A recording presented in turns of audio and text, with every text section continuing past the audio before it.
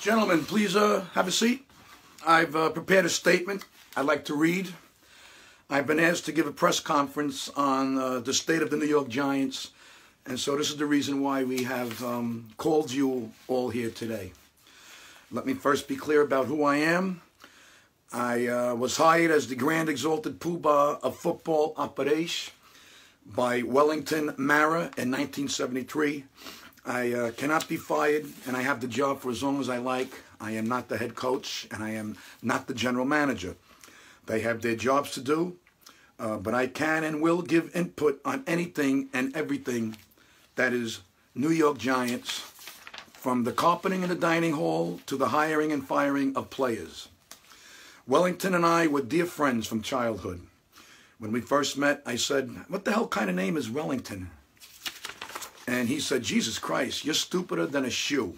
From then on, we were inseparable, except for when we were apart. I introduced his daughter to my nephew, Joe Nara, and when they were married, she became Mrs. Marinara. Now let's get this out of the way. I've been hearing grumblings about my wife and my mother-in-law betting every week at MYBookie.ag after putting in the promo code capital VIC. I want to reiterate that combined, they are 17-5. So if you have a problem with them betting, then suck my dick, suck my wife's dick, and suck my mother-in-law's dick. For all you others who aren't sucking all these dicks, go to MYBookie.ag, put in the promo code capital VIC, and bet to your heart's content. If you don't want to bet, then don't bet. I told you not to be stupid, you morons. Let's talk about the Giants now, after I have my sip of water, because at every press conference, you have to sip the water in between. Let's talk about the Giants now. Look, there are going to be a lot of changes, from McAdoo's hairstyle to who lines up behind center. But more about that later. We are 1-6. We all know it. We are all sick about it.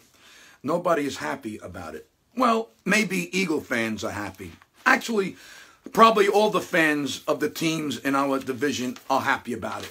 Okay, actually, a lot of people are happy we are 1-6. But Giant fans aren't happy about it. The goal is obviously to win the next 9 games. Finish 10-6 and make the playoffs. There's nothing more to say about that. It is what it is. The defense, sadly, is very good, but is constantly asked to keep the team in the game and spends too much time on the field. It's like a beautiful cake that is left outside. It's going to turn to shit, right? You can't leave a cake out in the rain. And if it took too long to bake it and Spags never has the recipe again, you have a serious problem on defense. Do you people understand what I'm talking about? The offense is, sadly, like when you're driving in your car and you think you have to fart, but you shit your underpants, and now there is nothing you can do except keep driving with your dirty shit ass, your shit-stained underpants, and the car smelling like shit. In this example, the offense is the dirty shit ass, Sullivan is the shit-stained underpants, and MetLife Stadium is the car that smells like shit. Gabish? Look, there are going to be changes. I can't talk about them specifically right now, but maybe it's time for a changing of the guard in certain areas. I know we've been to the playoffs so often the last 6 years with Eli, but Eli isn't getting any younger, and maybe we need to see how the younger guys can play when they are thrown in the fire. The receiving corps has been decimated with injury.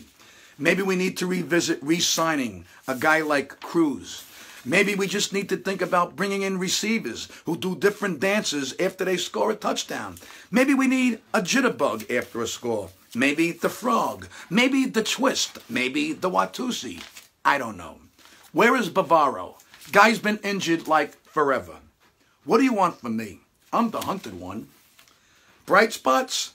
Gotta say, JPP is one. I know I killed him when he blew off half his hand, but he worked hard and has come all the way back. The guy is playing great football. Look, in general, the defense under Spags has come ready to play every single game.